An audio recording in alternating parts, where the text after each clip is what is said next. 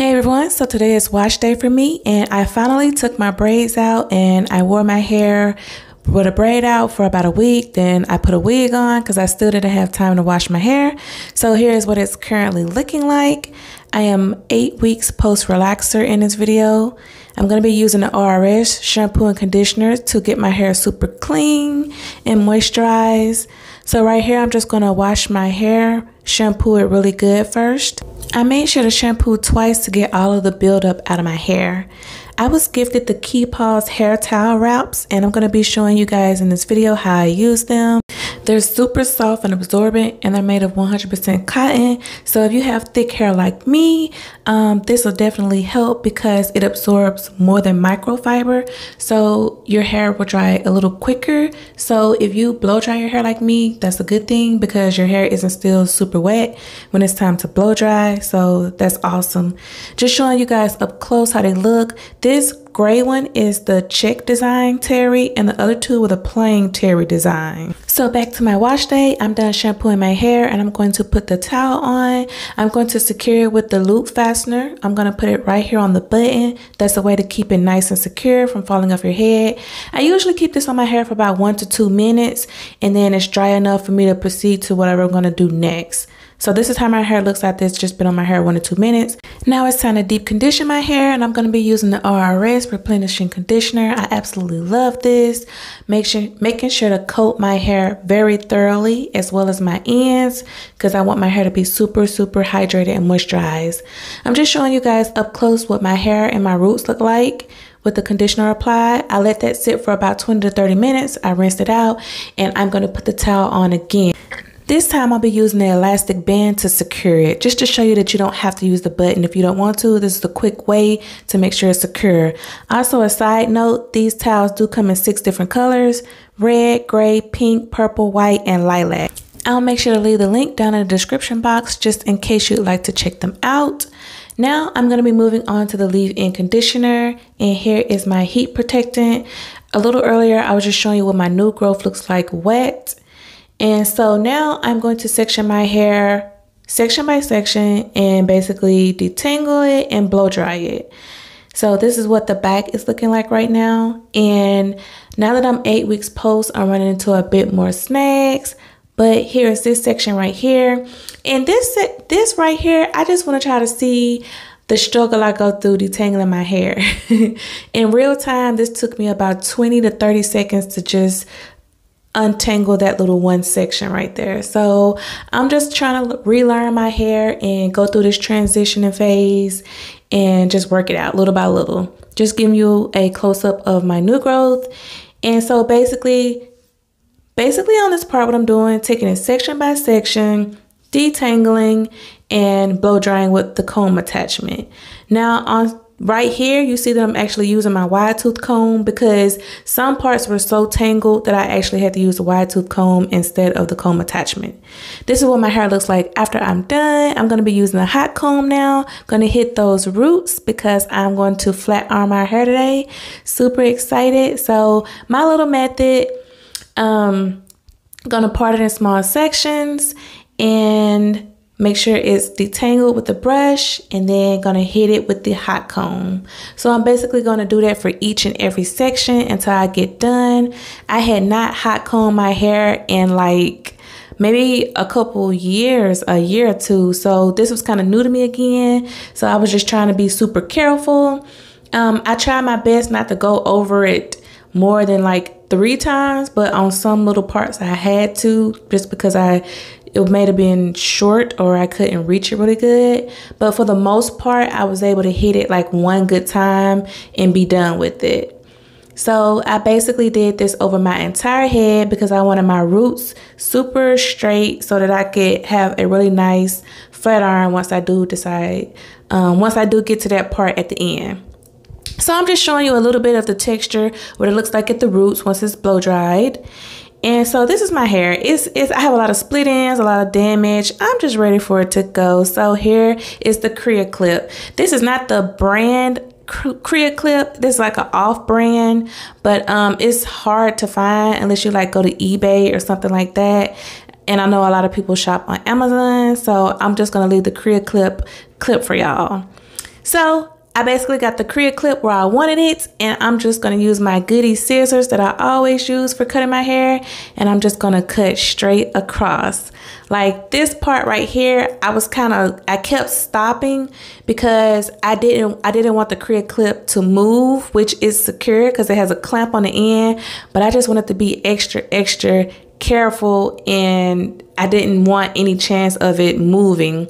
So I'm also right-handed, and it was kind of awkward for me to be cutting behind my head like that, but I did want to do it myself this time. One time I got my son to cut it, and this time I actually cut it myself. So I just went for it. Basically just get it lined up to where you want and cut straight across. So it's kind of foolproof, to be honest, especially if you're cutting your hair yourself at home. Is really easy. It's foolproof. Just line it up to where exactly you want it. I knew I wanted mine shoulder length, so now we're gonna see what it's look like. I'm gonna show you the hair, all the hair on the floor right here. So this is all of the hair that I cut off, and it was really thin towards the end, but it was about an average of 4 inches, I would say. Okay, so now I'm going to take the Korea clip off and show you guys what it looks like. But keep in mind, I am not done with the haircut yet. This is just the first start. This is like the foundation for me. So I'm as you can tell, I was super happy and excited, and I was happy that it worked, that I was able to cut my hair myself without anybody's help. And do you not see how much more flowy and bouncy? Like just cutting the split ends and the dead ends off. Like, I mean, you definitely don't have to cut this much as I cut, but I personally wanted to go back to shoulder length. So I was just over the moon. Here's also a cutting guide. I got this on sale at Sally's, but it also goes with the Korea clip. It looks like this. So I'm going to use the little short part for the front of my hair to get the little stringy pieces off, and I'm also going to use this piece to go throughout my hair to give my hair a few little light layers. So this part right here that was a little straggly, I just want to get that off so I can have a clean cut in the front as well. Basically put the Korea clip on, get it lined up, and just cut it off. It seriously is that easy. You just be patient with yourself and have confidence with yourself, because if I can do this, I feel like anybody can do this. Like, seriously. So I wanted a little more off right here, so I'm just going to go ahead and clip that on my own, just because I saw a little area right here that was a little longer than what I wanted it to be. So I basically just clipped that off a little more. So we're moving on to the other side over here. I'm going to put the Korea clip on, get it lined up. I didn't want to fast forward past this part because I wanted you guys to actually see it. I didn't want it to go fast. I want you to see in real time how I did this. So it's just as easy as that. And like, it just looks healthier already. It looks more alive, more bouncy, more flowy. Like, I'm definitely loving it already. But like I said, I'm not done yet. I'm just setting the foundation for the rest of what I want to do. So I feel like I got it pretty straight, as straight as, you know, I was going to get it across the front as well as across the back. So I think I did a pretty good job, and this only took like, the front and the back only took like less than 5 minutes. So now what I'm about to do, I'm just going to go section by section, and I'm just going to add super light layers. So I'm going to put the hair to like a 90-degree angle and then cut it.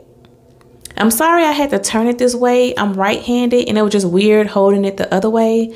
So I had to like flip it around so that I could see it personally. But I'm basically just taking section by section so that I can make sure I get every section of my hair, pulling it out to the end, and I'm just cutting the ends off. I'm basically just making sure it's at a 90-degree angle so that when I go to flat iron my hair at the end, it just will look really, really nice and full. I'm going to do this part up here in the front. Make sure it goes out to 90-degree angle and just snip those ends right on off. So I'm basically going to do that throughout my entire hair. Can you see the little shape right there already? It's like a little a little V type of shape going in, and that's exactly what I want. So I'm gonna repeat this part on the left side of my hair, and I'm gonna just let you guys watch this right here, and I'll chime back in just a minute.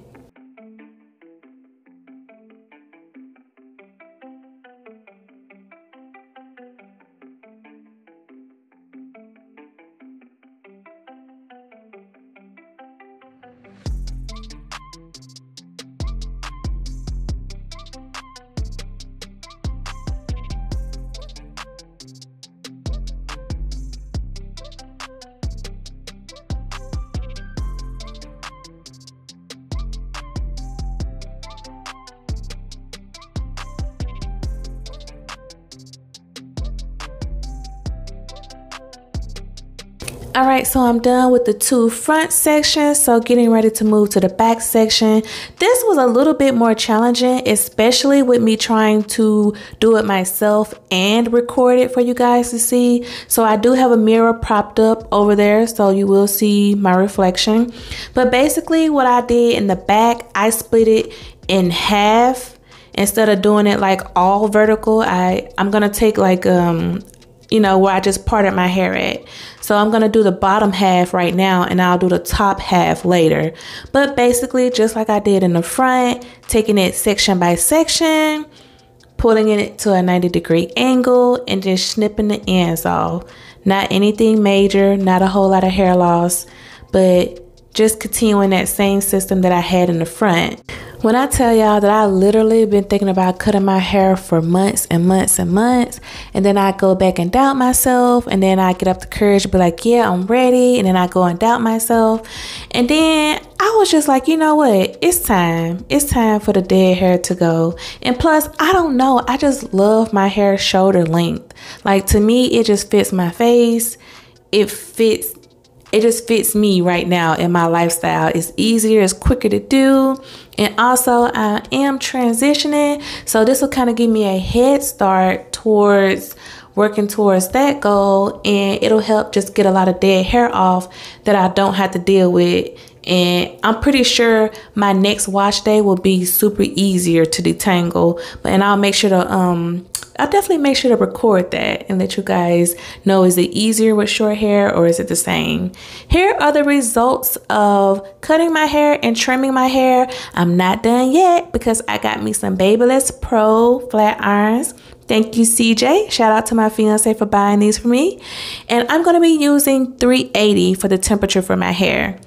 So just showing you how thick and fluffy it is. Like, oh my gosh, I'm like, so I got like a whole love affair with my hair right now. Like, y'all just don't understand. But anyway, section my hair off into 4 sections, and then within each section I'm going to do a part, and I'm going to brush it out, and I'm going to use the flat iron. Now let me tell you about this flat iron, because I'm gonna have to do this in a whole separate review video, because I have not reviewed this yet. This is actually the first time I've used this flat iron in this video right here. So I'm seeing the results for the first time, just like you guys are. Like, this is literally my first time using this, and this flat iron is awesome. Like, it's like butter. I know that sounds crazy, but it's like butter going through your hair, because it does not pull at your hair, it doesn't tug, and like, as you can see, my hair looks very smooth, and it also leaves a little sheen to your hair. So just make sure you don't touch the silver part of it, because the back part also gets really hot. I know a lot of people get scared of the titanium plates, but as you can see, like, I'm getting really good results. Just don't turn it up to a super high temperature. Just turn it up to as high as you need it. And look at these results so far.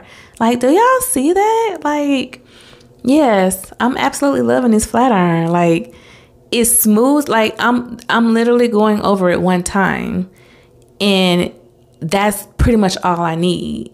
So as you can tell, I got a little smile on my face, because I'm like, dang, these flat irons do good. Like, I'm like, ooh wee. These flat irons, like, yes, I'm so happy I got these. But anywho, so I'm just going to continue to go row by row and flat iron my hair, and I'll chime back in just a minute.